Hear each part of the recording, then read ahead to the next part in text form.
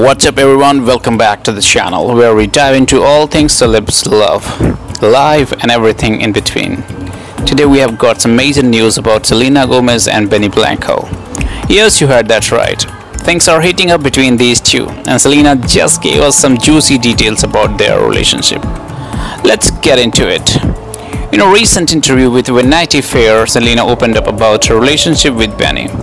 And guys, it's absolutely adorable. She said he's just been a light, a complete light in my life. He's my best friend. I love telling him everything.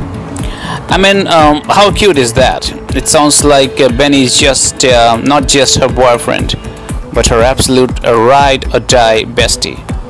It's great to see Selena glowing and sharing these beautiful moments. But of course, with love like this, there is always gonna be rumors. Recently, fans have been buzzing about the possibility of Selena and Benny tying the knot. Yep, marriage rumors have been swirling and Selena didn't shy away from addressing them. While she didn't give us a straight up yes or no, she did say, "We always make sure we are protecting what we'll have and there is no rules. I want him to always be himself." Now this is so refreshing. No pressure, no rushing, just two people enjoying each other's company and protecting what they have built together. We love to see it. And in true Selena fashion, she made one thing crystal clear.